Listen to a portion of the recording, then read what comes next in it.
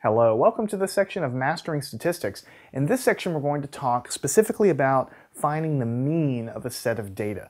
You know, a lot of times you collect a lot of data and you really want to figure out what is a good representative number to represent the center of that data set. And a lot of times we use the mean for that, and I know you already know what the mean is because we talk about the mean of grades. You know, we may have a lot of grades in a room. We're going to take the mean of that, which is a nice center value, so to speak.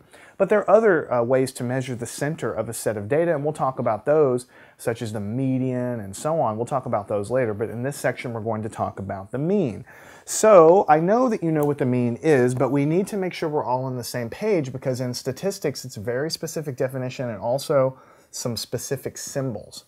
So for the mean, I'm just going to simply define it to be average, right, value of the data. That is the simplest idea. You know, in school when you have grades, you average them together, you know, to get your total score, which is a representative number of everything you've done. You average all your grades together. We call that the mean. But in statistics, we need to be very careful because there are specific definitions. For instance, you may talk about the sample mean.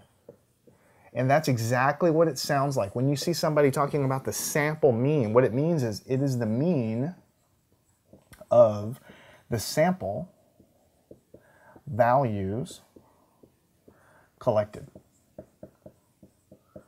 Now, I can't really stress this enough. I mean, you really need to make sure you understand because in a minute we're going to talk about the population mean. And that's conceptually a little bit different. So when we talk about the sample mean, what we're talking about is, remember, a sample is actually what you collect. That is, you know, you can't sample everybody in the country to determine whatever your study is. So you go and you collect a representative sample of 1,000 people or 2,000 people. So when you talk about the sample mean, it is the mean of the values you've collected in your sample. It's very important for you to understand that's the case. And the way that we write that down in terms of math is typically you'll have x, variable x with a bar on top. The bar means we're taking the average value of all of our little data values, x, right? And what it is exactly how you know how to calculate the average. Value 1 plus value 2 plus value 3 plus dot, dot, dot plus the nth value, so however many values you've collected in your survey, and you divide by the number of samples. So basically, this thing, x with a bar on top, we call this the sample mean,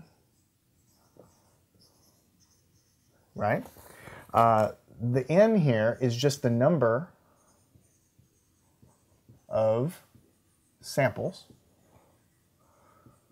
right? And so if I have only 3 samples, in other words, if I only ask 3 people, hey, what's your height? And they all tell me the height, then I'm going to have 3 numbers. So it would be x1, which is value 1, plus x2 for value 2, x3 for value 3.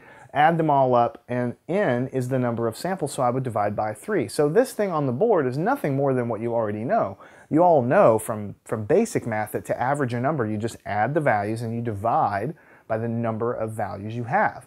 This is the same thing, but you know, this is kind of getting into a little bit of math speak here, you know, the way you have it written on the board. And so you gotta, you know, when you open up a statistics book, you're gonna see lots of equations, lots of formula. And if you're not like really into math or really comfortable with it, then a lot of times it can seem to be very complicated. But I'm just trying to kind of put your mind at ease a little bit that you're going to see some math